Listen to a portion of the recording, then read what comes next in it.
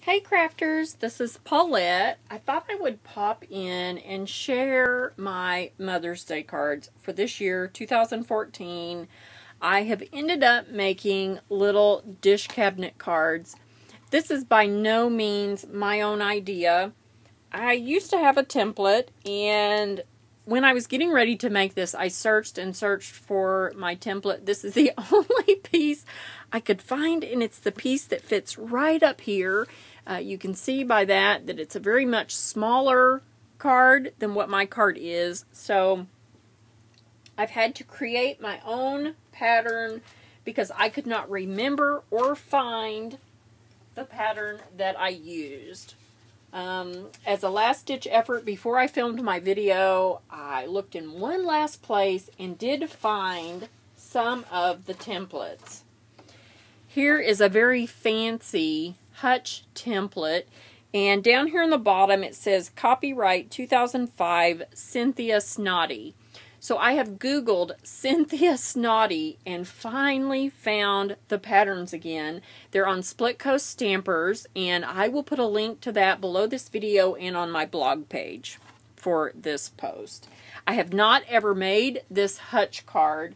The one that I like to make just uses, it's rectangular, and the doors just come in very much like mine, and then these little panels make it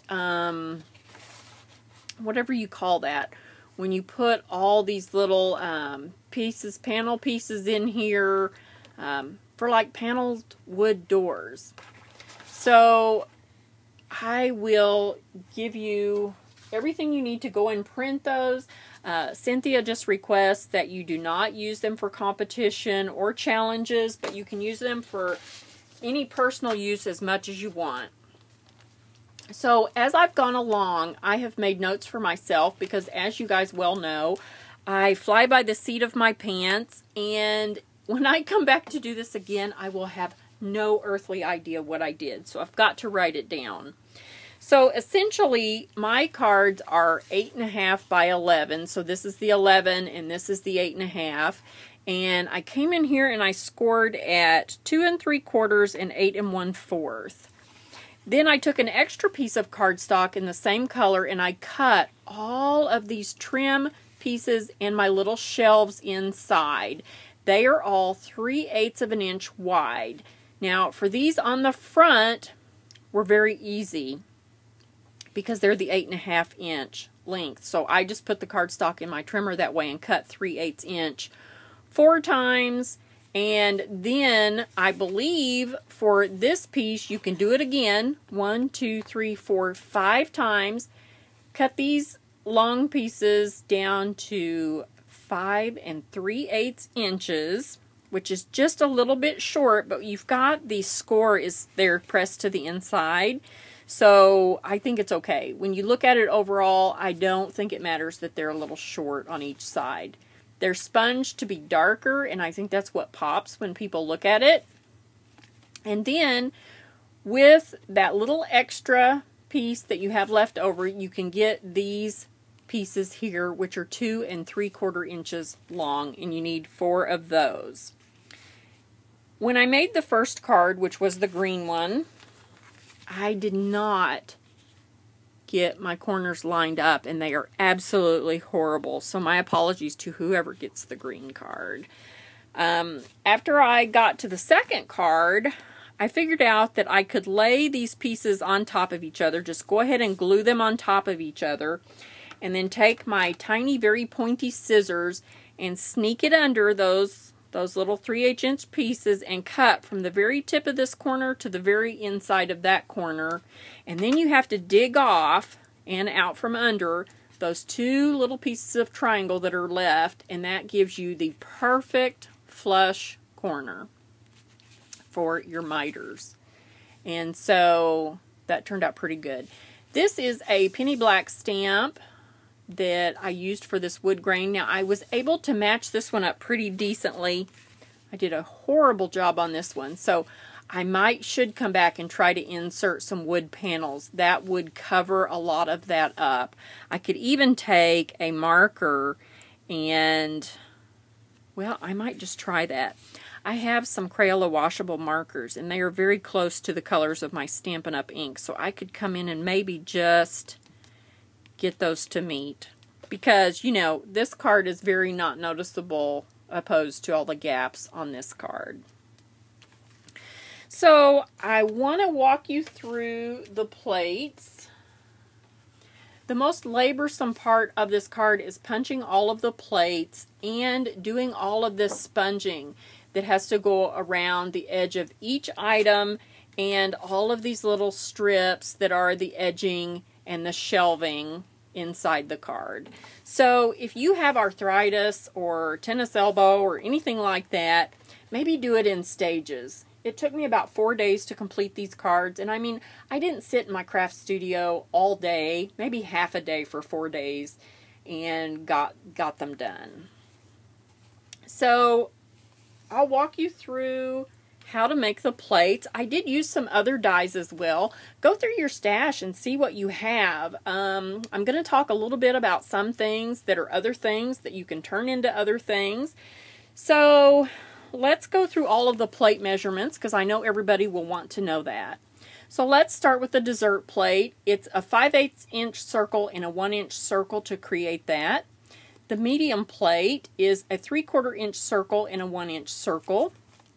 The dinner plate is a 1 inch circle and a 1 1/2 inch circle punch.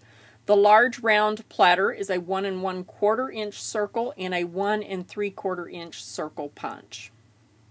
The oval platter, I only have 2 smooth ovals. I do have one, well, maybe 2 scalloped ovals, but they wouldn't work together.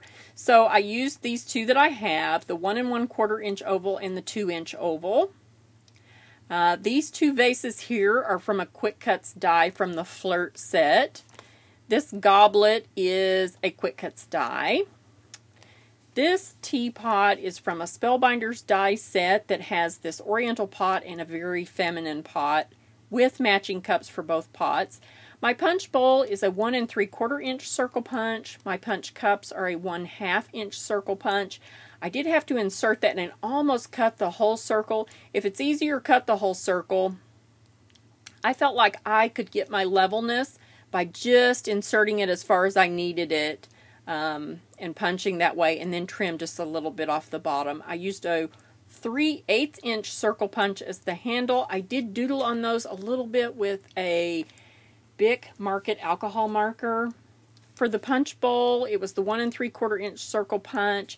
I trimmed a little bit off the bottom. The top was just, you know, I only inserted it so far, so that was already a cut edge.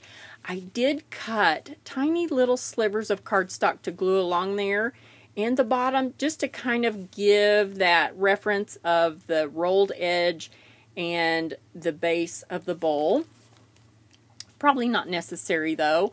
The little salad bowls are a 1 inch circle punch, and I only inserted that part way. I'll show you how I do that when I teach you how to do the plates.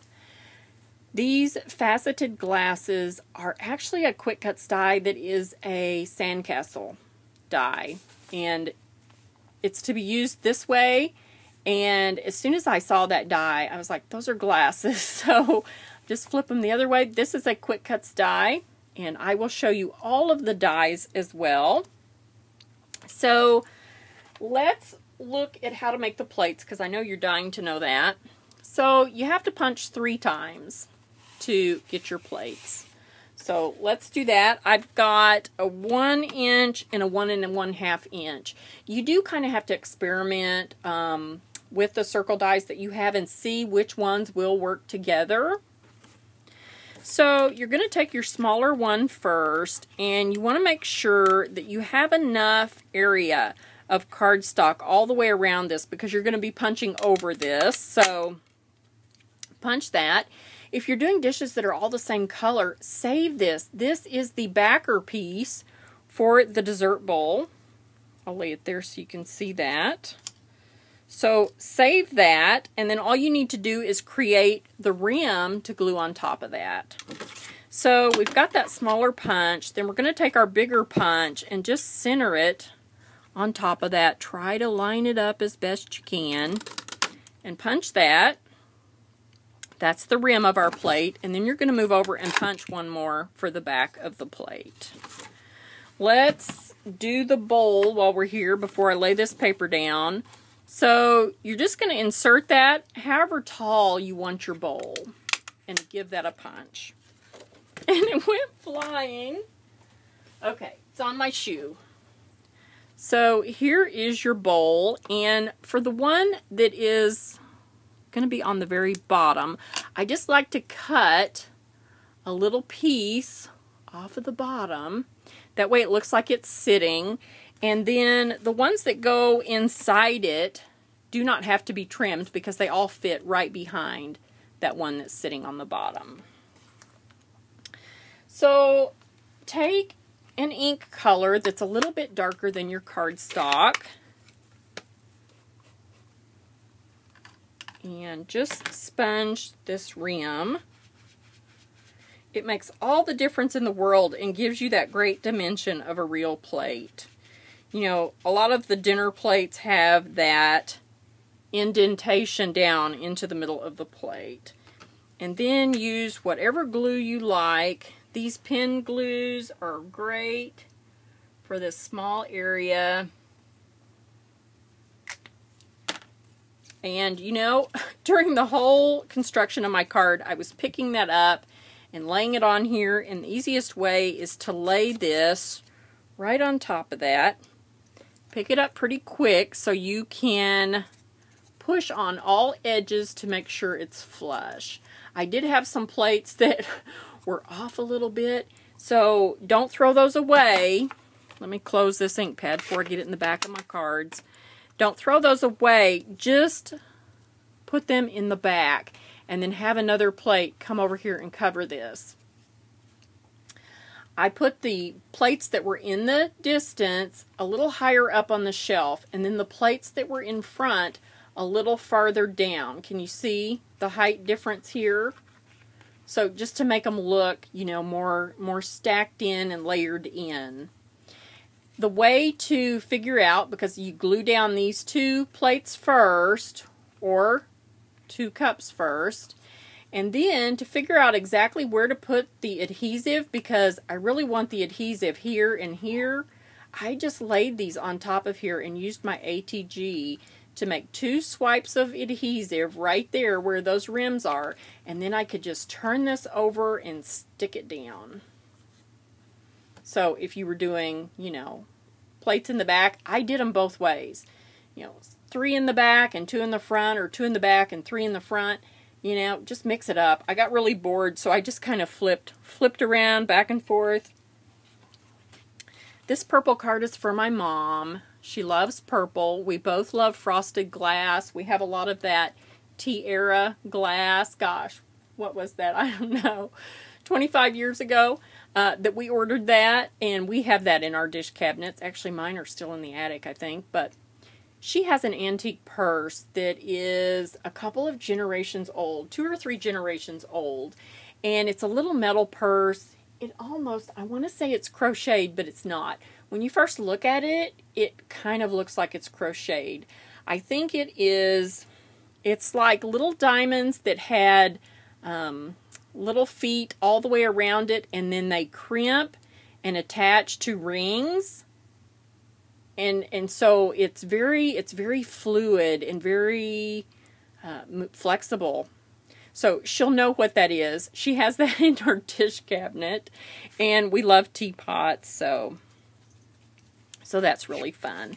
I also put the Tim Holtz easel die on here with some very simple instructions. I also made a template so I could trim this, because this die comes all the way down here, and I didn't want that to show through the front of my card.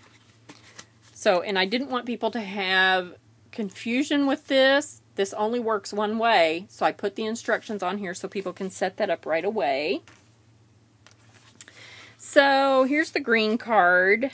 This is that same little Quick Cuts ice cream die. This is a Cuttlebug cake die. I like to take the body of the cake and make a cake stand out of it. I just punched an extra circle with my handheld 1/8 inch punch to make a little knob for the top. And they just turn out so cute. Now, I was getting really bored by the time I was down here to the end, so I just started mixing it up. This is that little Spellbinders watering can, and I cut the spout off of it. I think it makes a lovely tall pitcher. And just, there's that little Oriental teapot, because when you cut the whole die, you get a fancy teapot in the Oriental one, and you get 1 cup, so you have to go back and cut additional cups. By the time I got to this card, this was the last one, I was tired of doing the mitered corners and fiddling with that. So I just glued my long strips down and my little strips down here. Obviously, mitered corners are very fancy, but I think there is absolutely nothing wrong with that cabinet. And I was so bored that I made a punch bowl, and it should have been a little bit taller. I may have to come back in and redo that.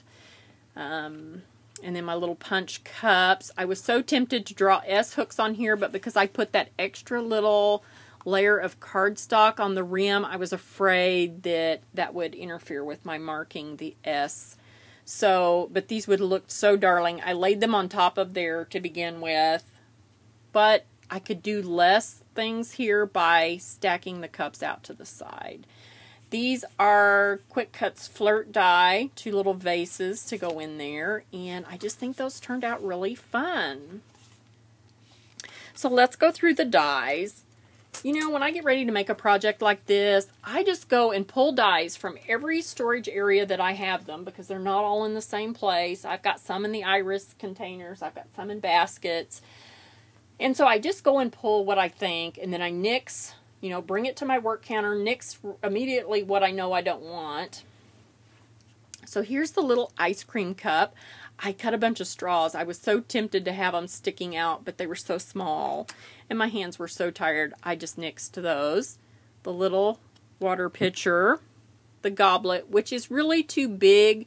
You know, if you look at it next to the water pitcher, it is too big, but, you know, putting them on the top in the cards that got them on the top and putting the water pitcher on the bottom, I think overall it's okay. It works. This is actually the Easter basket die from Quick Cuts. It's a 2 die. The other die has the handle and the egg. This is the bottom of the basket. Sometimes I use this for a salad bowl. You know, the napkin, you cut that and then lay it here. It points down on the front here. Is a lovely thing. This is a Boss Cut die. It's just like the Quick Cuts die, only it has ejection foam on it. And sometimes I will use this. It's like a pasta bowl, and I will stack it up like the other little bowls.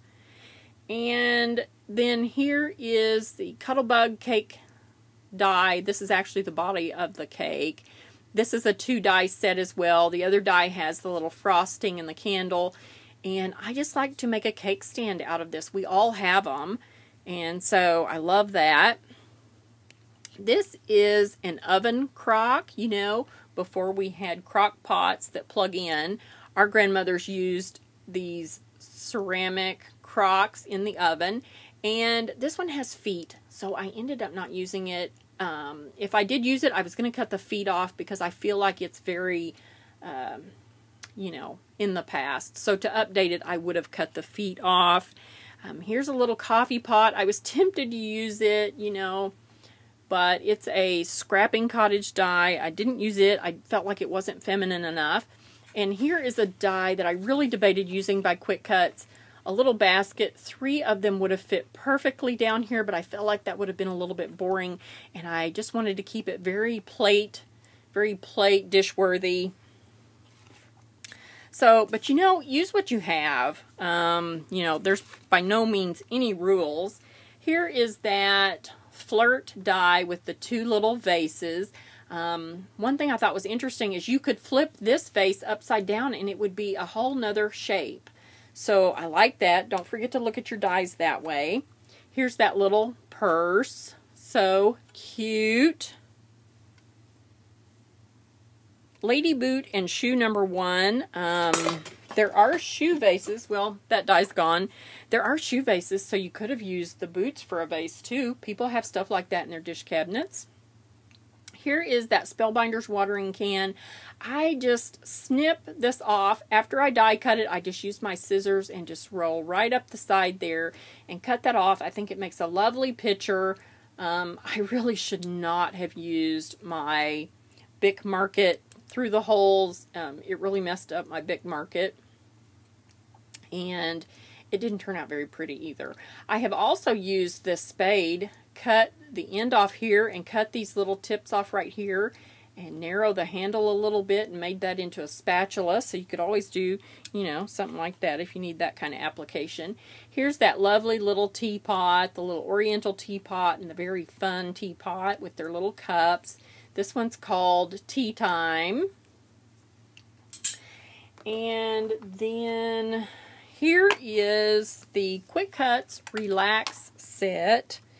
Here is this little piece of the sand castle. It probably goes this way.